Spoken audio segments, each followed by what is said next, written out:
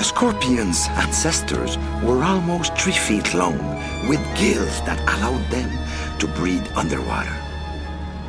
With their jointed legs, they became the first invertebrates to venture onto dry land over 450 million years ago. Today's scorpions look almost exactly like their distant ancestors, except that they are much smaller. Of course, as land creatures, they no longer need their gills. Scorpions are not insects.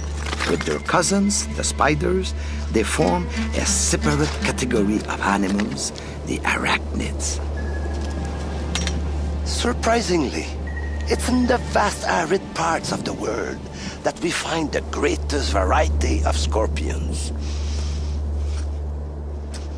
There are over 1,400 species of scorpions divided into 9 main families.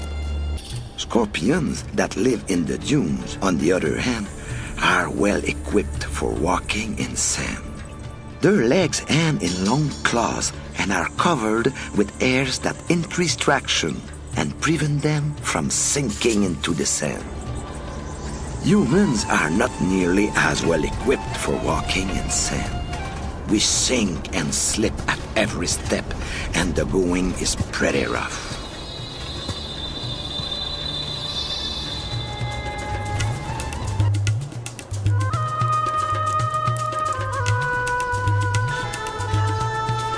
Don't be fooled.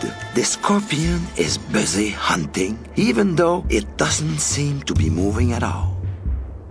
It is instantly alerted to any victim, like this larva that foolishly ventures too close. The scorpion is equipped with all sorts of detection devices that are pure marvels of sensitivity and precision.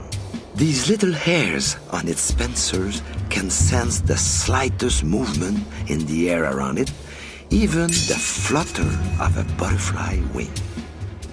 The scorpion's legs are equipped with organs sensitive enough to detect the low frequencies produced by an insect moving along the ground.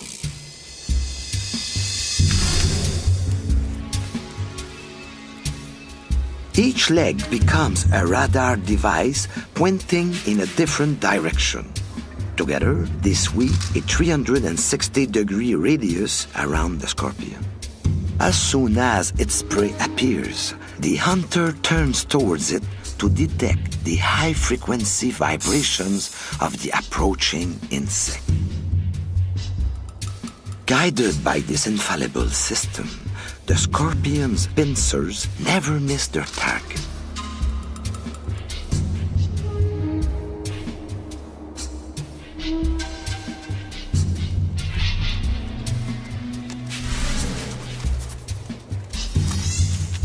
In general, scorpions do not waste their venom.